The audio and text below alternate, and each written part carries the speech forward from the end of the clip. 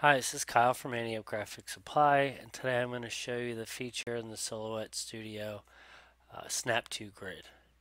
So I have the basic edition set up on my screen here, and I'm going to show you the Snap to Grid feature, which is in the page setup. So on the right side, the very top icon with the piece of paper with the folded corner is your page setup. Now right next to that page is the grid. If you click on that, you'll see Show Grid. Or not show grid. Well, right next to it is the snap to grid.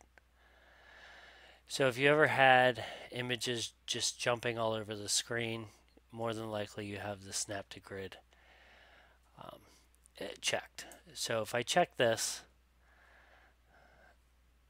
and I have I draw a square, let me just color it in so you can see it. You have a square. It's going to jump to each line on the grid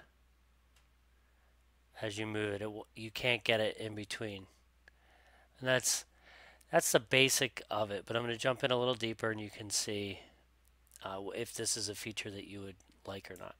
So if I'm going to expand this rectangle, it's going to jump to each inch grid that I have, either way.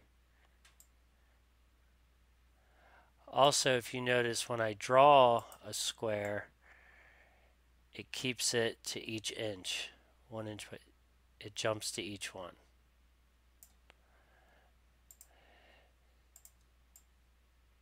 Oh, get rid of that one. So that's basic. Keeps it proportioned to the inch when I draw it, and then it keeps it to the square. Now I have my spacing set to one by one, which is 1 inch squares. Now if I change this to 2 divisions in 1 inch, it has the split here. So now I can actually jump it a half an inch all around. Same with if I draw a box, it'll let me draw it to the half inch marks. And then this will go and jump it around. So if I keep adding divisions in here, it'll jump to each one as you go through it.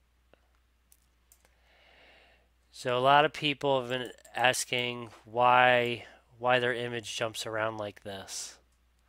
It's probably because you have the snap to grid on.